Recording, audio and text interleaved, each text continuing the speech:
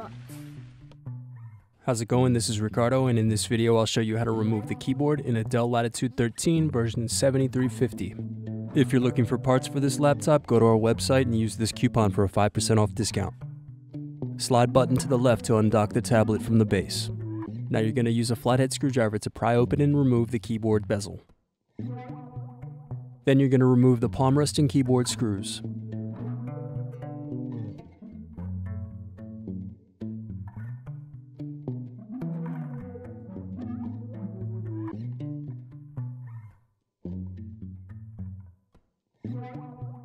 Unscrew and remove bottom base cover.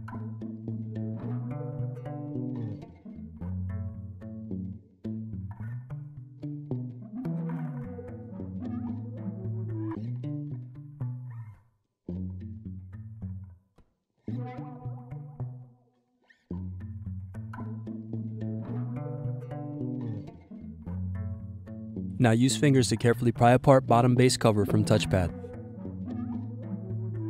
Now turn over ribbon and unplug keyboard connectors.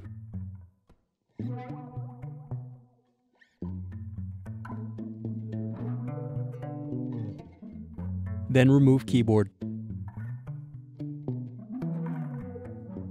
Need more? Check out these other tutorials. For batteries, click here. For hard drives, click here. For wireless cards, click here. Thanks for watching. If you enjoyed this tutorial, give this video a like and subscribe to our YouTube channel. Check the video description below for links to written tutorials and replacement parts.